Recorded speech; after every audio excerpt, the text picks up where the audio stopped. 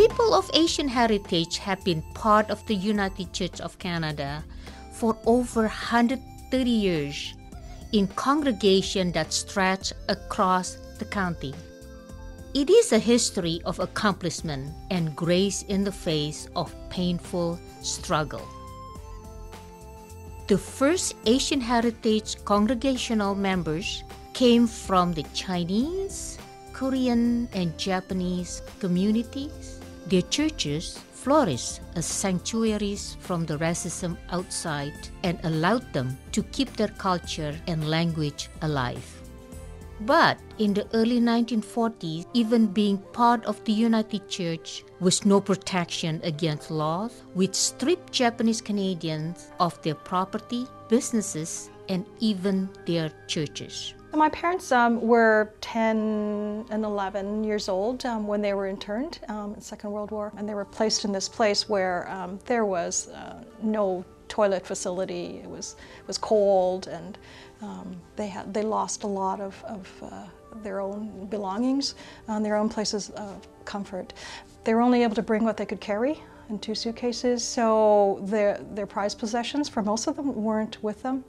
They thought they were going to be away for just a little bit, and it turned out a really long time, and they never saw those possessions again unless they had people who could save it for them. But for the most part, it was sold. All their things were sold. And then after the war, they weren't able to move back again, so they had to move to who knows where. Over 60 years later, the United Church acknowledged the injustice of its treatment of Japanese Canadian church members. The 40th General Council in Kelowna, British Columbia, heard firsthand from some of the internment survivors, but the church words were too late for many of the former detainees.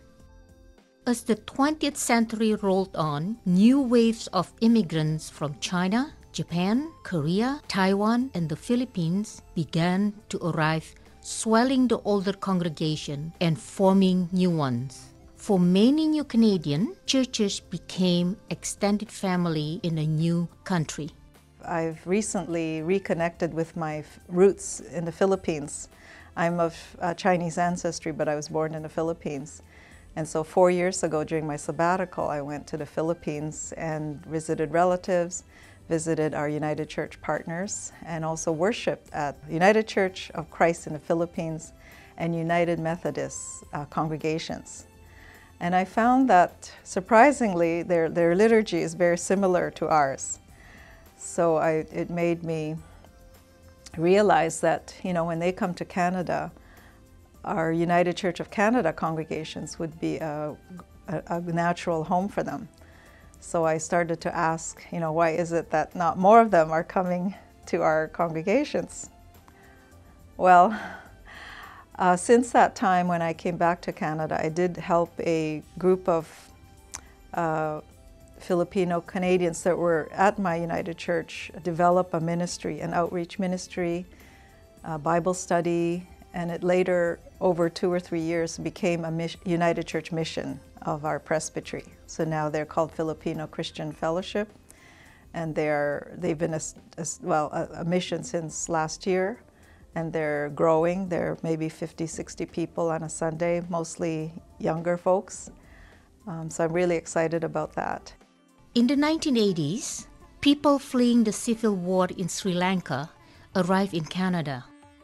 Tamil Christians in Toronto started meeting over 30 years ago, but only recently has the group been officially recognized as a United Church congregation.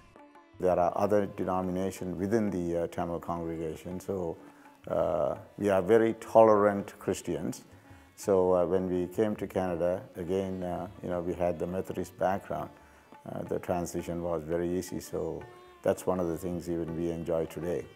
And because we experience all the struggles in terms of the war, in terms of the discrimination because of you know, race, religion, and so on, so forth.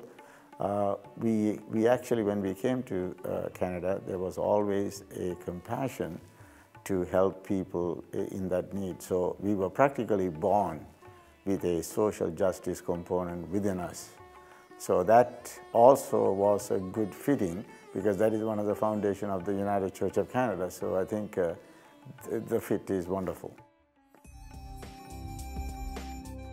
During the month of May, we remember and are thankful for the many contributions made by people of Asian heritage to the United Church, for the gifts of leadership, worship, membership, and wisdom.